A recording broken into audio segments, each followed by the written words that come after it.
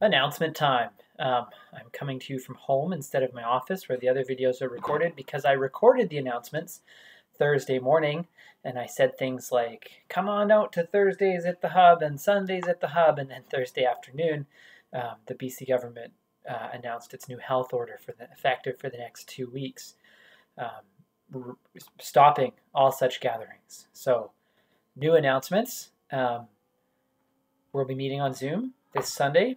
And if you're watching this and you aren't on Zoom, feel free to check your email blast or Facebook to get the Zoom link. And if, obviously if it's after Sunday morning, you've missed it. But otherwise, if you want to join us, that would be awesome. And we anticipate the next several Sundays until December 7th, being on Zoom. We'll be moving Thursdays to Zoom as well. And you can watch for those links to be sent out on the email blast and posted on Facebook, so that you can join us for a time of online fellowship and worship, which you're kind of already doing if you're watching this. So yeah, and then we'll see what happens around December 7th, whether or not the orders are changed, extended, rescinded, hopefully, whatever the case may be. Other things that are going on. The only other announcement to make right now is about Christmas. Every year at Christmas, well, I don't know about every year, but for the last several years at Christmas, we have had a gift tree, if you want to call it that. We have collected gift cards and items to give to people within our church family, and that has been awesome. This year we want to do the same thing, but we want to expand it a little bit and open it up to people that you might know in the greater community as well. So they don't need to attend Timbers, but we would like them to be connected to someone who does attend Timbers.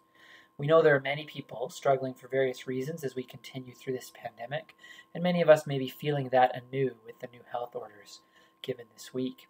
And as a church, we would like to love on our church family and the greater community of Prince George this Christmas. So what do we need from you? We need you to contact us with the name or names of someone who you would like Timbers to support and reach out to at Christmas. This can, as I said, be someone who is in the church that you are connected to, or somebody who's not in the church that you are connected to, a neighbor, a coworker, a family member that you know would be encouraged by a gift from our church. So we need you to get us those names. We'll let you know what types of gift cards are needed. Now, we were planning on still doing this by setting up a tree at the Hub and hanging the little gift cards up so that you could come by and grab one. And hopefully after December 7th, we'll still be able to do that. But until we can meet together in person, that information will come out in the email blast and be posted as well. If you're able to help out by giving a gift card, awesome. Please do so. And the gifts this year will largely be gift cards because of COVID regulations. We can't give out things like food, for example, which is part of the baskets we've put together in the past. Once the gift cards are collected, and we've organized them according to the people that have been, the names that have been brought to us, then we're going to get those gifts to you to give to the person that you are connected with. So you get to be the point person, the connecting point to the people in the community. You're the one who has a relationship with this person that you've nominated, and we want you to bless them in Timber's name and to be a part of blessing them by being involved in this and having a conversation with them and praying for them and whatever else you can do. Really what we're looking at is this is an opportunity to put our values into practice. We want to be a community of grace that sees people. We want to be reliant on the Holy Spirit to lead us as we give. We want to be on mission to share the love of Christ because of his transformative word that is at work within us. So let's intentionally shine the light and love of Jesus on the people around us this Christmas. The only other announcement is just that every Sunday we have a time of offering. And every Sunday I highlight a few things about this, the practical and the spiritual. Practically speaking, you can give online at our website, timbers.org, or you can do an e-transfer, send it to office@timbers.org. If you need to give in another way, you can get in touch with us. We have had the boxes and debit machine set up at the Hub, so that's an option, just not on Sunday mornings right now. And every Sunday I say something about giving, and this morning I just want to remind us that it is so easy for money to become idolatrous.